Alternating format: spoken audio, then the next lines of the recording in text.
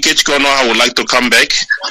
Can we give the floor to our radio presenter, our uncle, to come in now? Yes, please. All right. Thank you very much. I hope I'm coming out clear. Can you please indicate for me?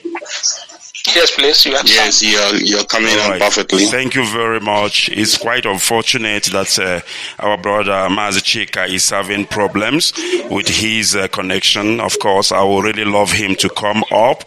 He is a man of great knowledge, and we will really benefit from his inputs. But let's continue. All right. Now, since the question is, what do you know about Biafra? I believe there are people who are listening, those who are not familiar with the word Biafra, and of course the nation of Biafra. I want to give a little bit of background, with regards to Biafra.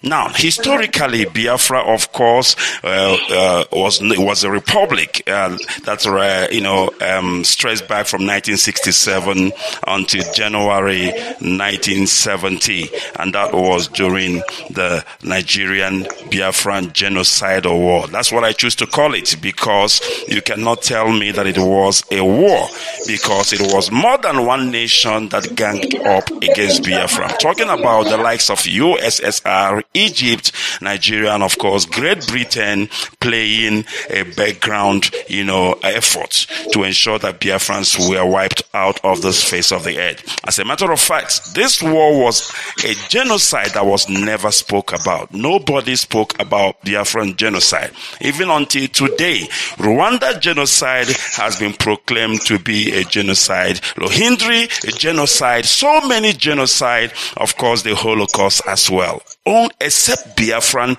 nation. Now tell me, how do you hide the killing of over 3 million people?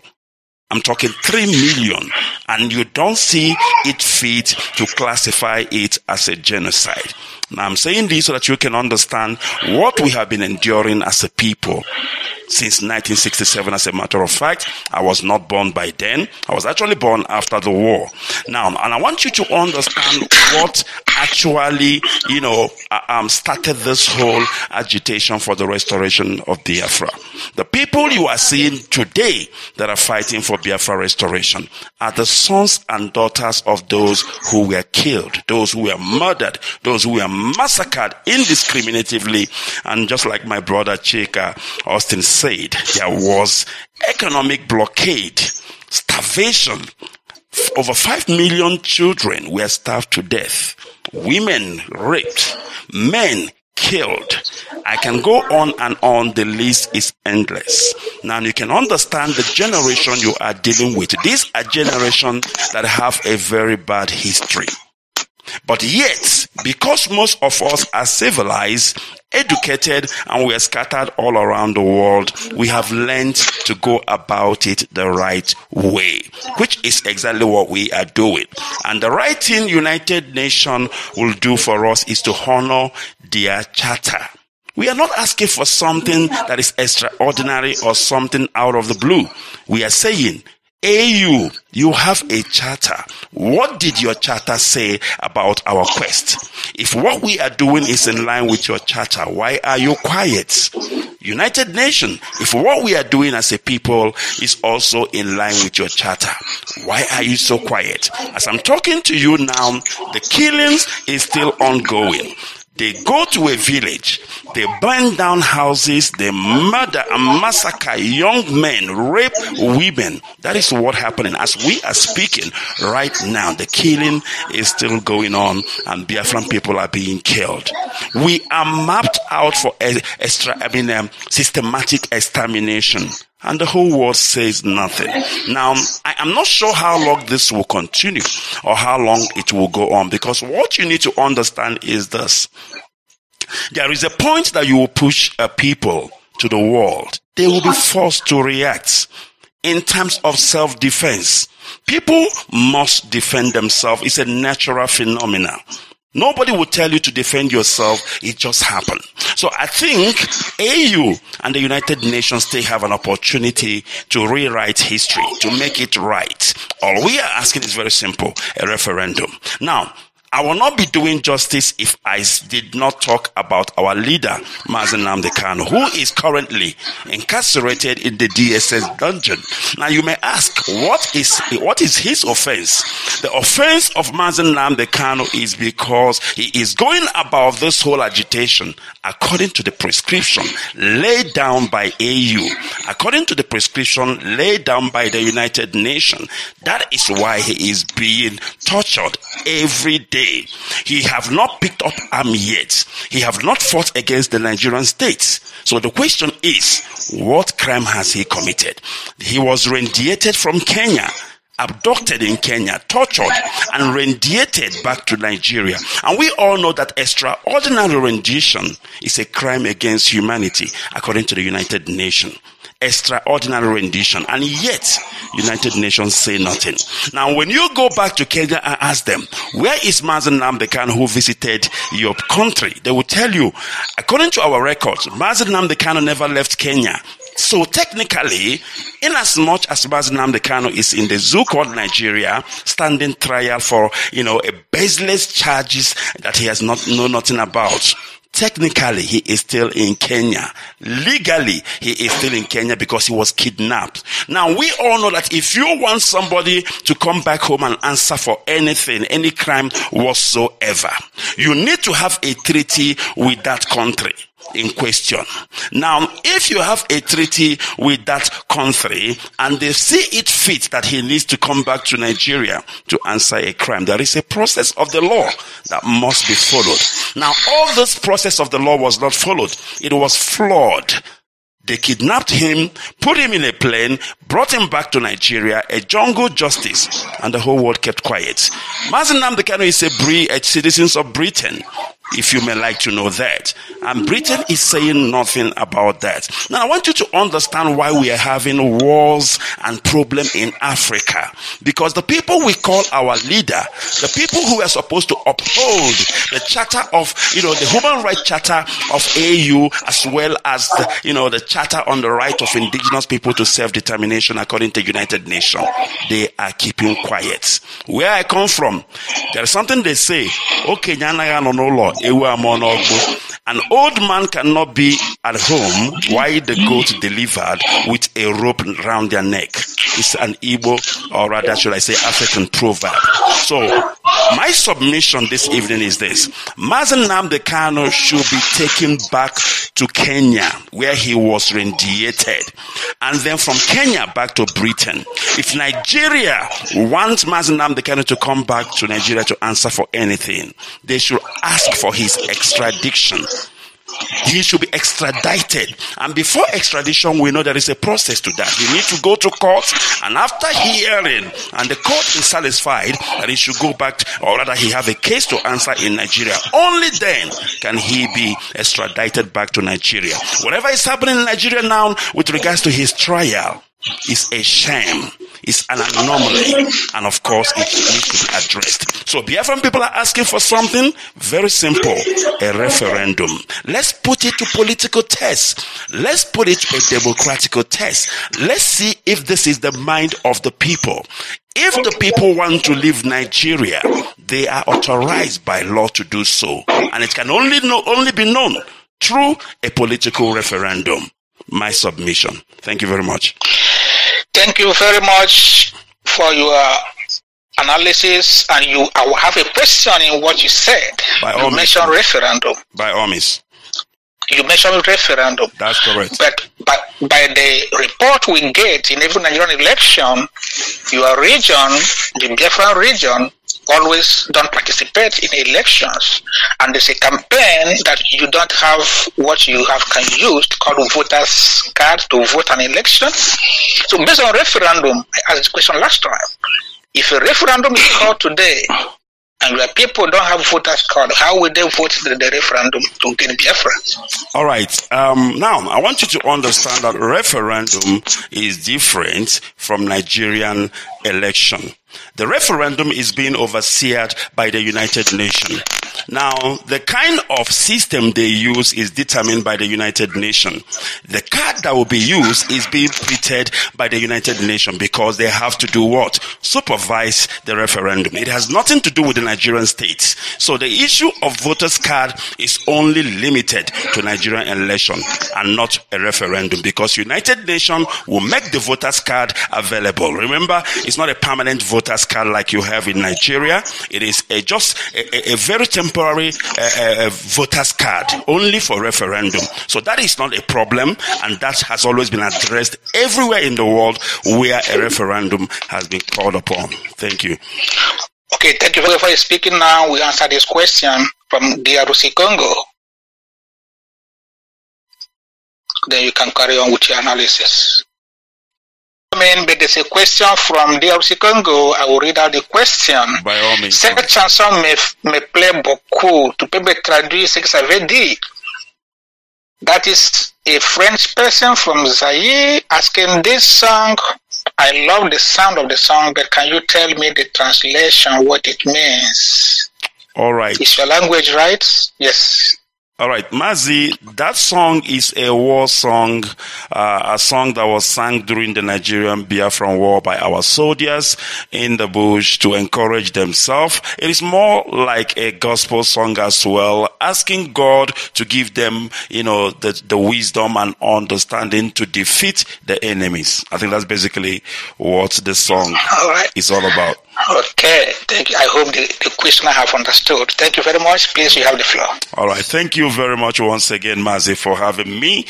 Absolutely. And of course, what I've decided this evening is to stick to African Charter on Human Rights, as well as the United Nations right of the indigenous people to self-determination.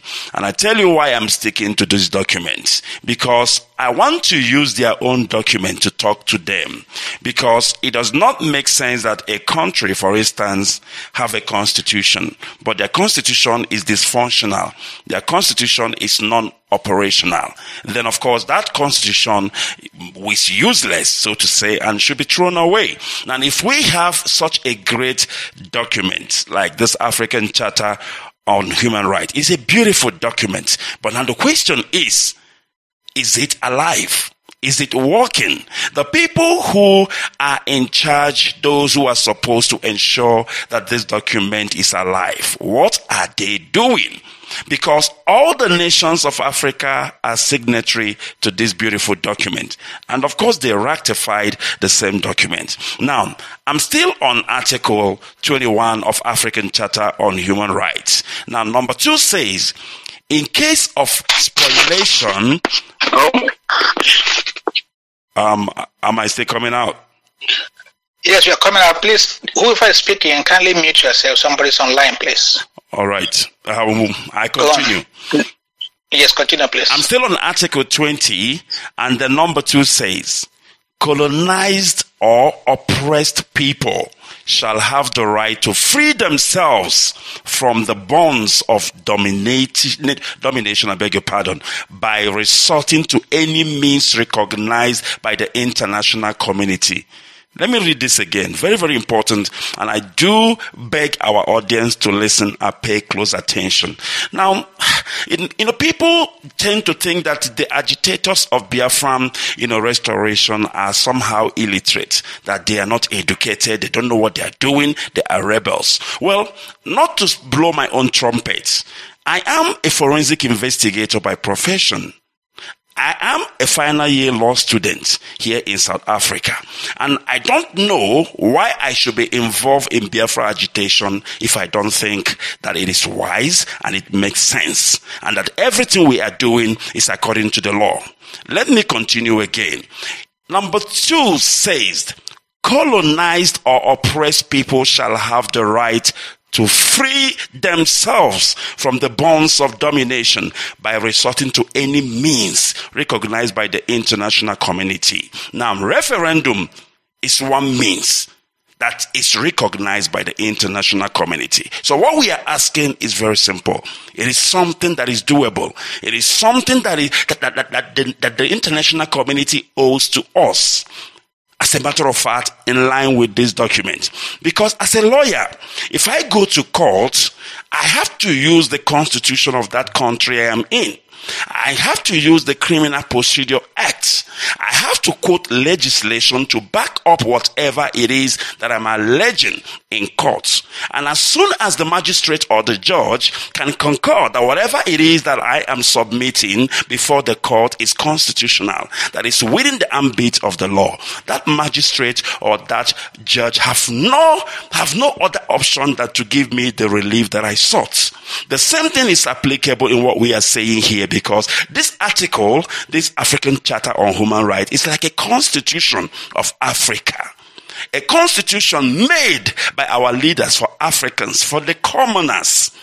But now I'm beginning to suspect this document, because it looks like this document is a white elephant. It is non-operational, because if this article is saying that colonized or oppressed people shall have the right to free themselves from the bonds of domination by resorting to any means recognized by the international community, how come the issue of Biafra have never been raised in AU, African Union? How come they have turned a blind eye to it?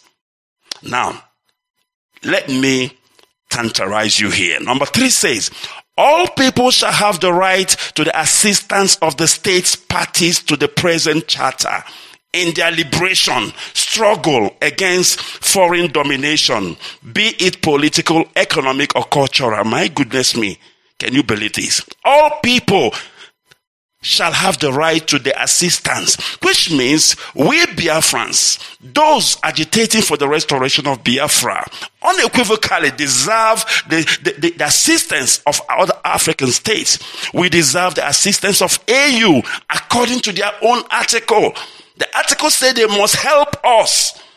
They must help us in our struggle. They must help us in our liberation against foreign domination, be it politically and economically. As I'm talking to you right now, we are being killed. We are being dominated. I mean, we don't speak. If you are a Biafran, you are marked for death. And yet, African Union is doing nothing about it. I would like to stop so far here again, and I will be back again. My submission. Thank you so much. We have a question on what you just said, that no African nation is supporting Biafra. Please go ahead. Somebody's asking a question from South Sudan. He said, during Biafra Nigerian Civil War, Felix Ifoboye of Ivory Coast and the Congo supported Biafra. This I'm very sure of. Are you aware of this? All right. Please. Let me set the record straight. I am talking presently, I'm not talking historically. Because if I'm talking historically, I'm aware of the people who helped Biafra, including Gabon and other African countries. But I'm talking presently, this generation that is fighting for the restoration of Biafra. We are not talking historically. If historically, of course, some African country was on our side. But I'm talking presently. Remember, we had Organization of African Union, OAU, and that was then. Now we have African Union, and ever the inception of African Union, no African nation have listened to our cry and plea. That was my submission. Oh, Radio Biafra is being listened by millions across of this surface they call Earth, and I can assure you that. All right. Now, first of all, it might interest you to know that in the north, all the so-called terrorist group you are hearing about in Nigeria, they are all from the north. One people, one tribe, hosting almost about 6 terrorist organizations. And yet, it becomes a question of the clay calling the pot black. The same terrorist people are down in Biafra land looking for terrorists. While the world most feared terrorist organization like ISIS in the Maghreb, Boko Haram, you name it, Al-Qaeda, they are all in the north. And nobody says anything about it. Just a few days ago or a few weeks back, there was a train that was headed to Abuja. That train was bombed. and a lot of people killed. And this was done by the so-called... All right, somebody should mute their mic, please. All right, we continue. The same terrorists killed so many people and nobody spoke about it. You will not hear it anywhere. All you hear is IPOB, IPOB, and yet IPOB, the indigenous people of Biafra, a very well-disciplined organization, have never committed one act of terrorism known to the international community. Of course, our story is not being covered by the international media, but thank God, because of Radio Biafra, we are doing it ourselves. Now, let me conclude quickly, because today what I'm doing is I am reading AU Bible, because the African Charter on Human Rights is the AU Bible. And as well as, the United Nations right of the indigenous people to self-determination, that also is the UN Bible. And I'm using their own Bible, of course, to present our case today. Now, Article 4 of the United Nations right of the indigenous people said, indigenous people, in exercising their right to self-determination, have the right to autonomy. Now, what is autonomy? Very, very important for you to understand the word autonomy. The dictionary calls autonomy the right or condition of self-government, which means we have the right to be on our own. We have the right to govern ourselves. It is there in the United Nations Charter, Article 4, in case you might want to go and read it up. Article 5 says, indigenous people have the right to maintain and strengthen their distinct political, legal, economic, social, and cultural institutions, while retaining their right to participate fully, if they so choose, in the political, economic, social, and cultural life of the state, which means we can decide we don't want to vote in Nigeria election. It is within our rights. That is what Article 5 is talking about. We can decide we want to lock down. We want to sit at home. We don't want to open our shops, which is economic. It is our right. For those of you who don't understand, for those of you who are killing us because we are sitting at home, when we want to sit at home, it is actually within our right. As a matter of fact, it is called civil disobedience. Article 6 says every indigenous individual have the right to a nationality. Do you understand that? We are indigenous people. We have a right to a nationality, and we have chosen Biafra as our nation. As I'm talking to you, we are scattered all around the world. I'm here in South Africa. Mazi Austin is where he is. My other brother is in Canada, and so are many Biafrans scattered all around the world because we are stateless. Now you understand why we need a referendum to decide our future. Article 7, in summarizing, said, indigenous individuals have the right to life, physical and mental integrity, liberty and security of a person. We need to be secured. Our properties need to be secured. We are not supposed to be killed the way they are killing us today. Now, finally, before I submit and leave, because time is up, indigenous people and individuals have the right not to be subjected to forced assimilation or destruction of their culture. What is forced assimilation? Forcing us to be Nigerians while we are Biafrans. It is there, Article 8, forced assimilation, that we must be Nigerians by fire, by force. It is against Article 8, and for your information, Nigeria is a signatory to this charter. Nigeria ratified this charter. So what they are doing is actually in contravention to this charter. I cannot go on and on because of time, but I want to submit here, and I want to say in conclusion that what we are asking is very simple.